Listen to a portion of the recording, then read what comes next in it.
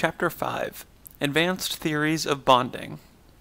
We'll begin with section 5.1, Valence Bond Theory. Here we are getting into the details of how bonding actually works. So there are two major theories we're going to look at in this chapter. First is valence bond theory.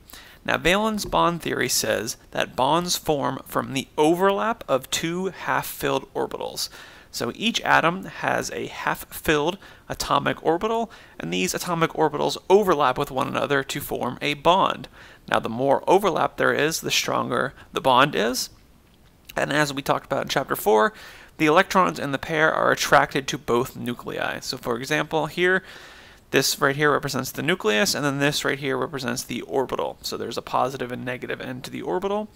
Again, here we've got another nucleus and an orbital, and this black dot represents an electron. So let's say these two atoms come together, and these two half-filled orbitals overlap with one another to form a bond with which both nuclei are attracted to the electrons in this bond, which is what holds the bond together.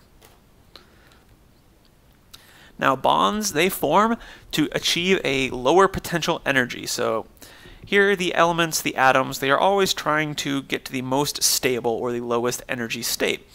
So for example, here with hydrogen gas, H2, hydrogen gas's bond length is around 74 picometers. The reason for this is because this bond distance minimizes or achieves the lowest overall energy of the system. Now, if we elongate the bond, so as we elongate the bond, you'll notice here that the energy begins to slowly increase, and then eventually it gets to zero, because at this point the atoms are sufficiently far apart and they don't have any interaction with one another. Now, if we started to push the bonds closer and closer together, you notice the potential or the energy spikes and it almost goes infinite. It's because if we push the nuclei too close to one another, well, eventually the positive forces from both these nuclei is going to cause the nuclei to fly off into space. They're going to bounce off with one another. They'll get too close to interact. So there is this nice happy middle ground here where they're not too close, where the nuclei repel each other, but they aren't so far that they have no interaction. They're kind of right in between here, the optimum distance that achieves the lowest overall energy of the system. Now let's take a look at orbital diagrams. So we learned about these back in chapter 4.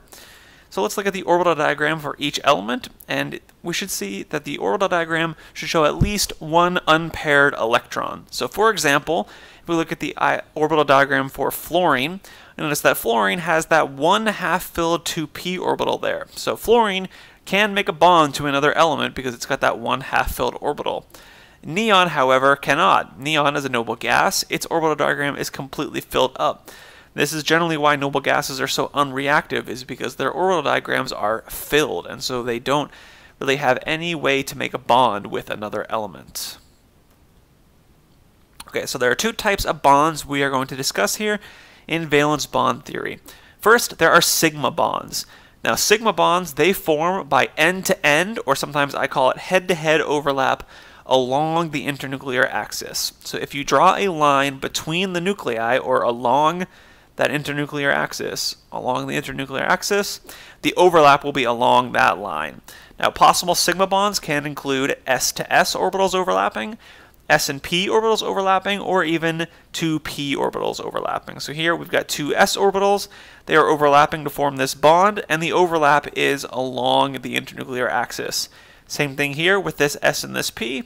Again, the interaction is along the internuclear axis, and with these two p orbitals here, again, the overlap is right along that internuclear axis. So these are all visual representations of sigma bonds. The other type of bonds are pi bonds, and pi bonds form by side-to-side overlap on opposite sides of the internuclear axis. So again, if we drew that line right along the internuclear axis, here with pi bonds, it's side-to-side overlap. That's kind of above and below that internuclear axis. So both p orbitals here must be parallel for a pi bond to form. So they run parallel to that internuclear axis instead of being perpendicular to it like we saw with sigma bonds. So there are a few different combinations here. P orbitals, they can make pi bonds, or they can also make a sigma bond.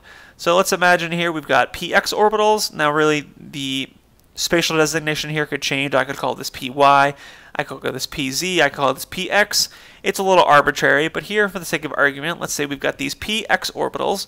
So if we take two of these Px orbitals and we push these nuclei closer together, you'll notice that these orbitals, they will overlap side to side, above and below that atom-atom axis, or the internuclear axis. So these two Px orbitals interacting would form a pi bond.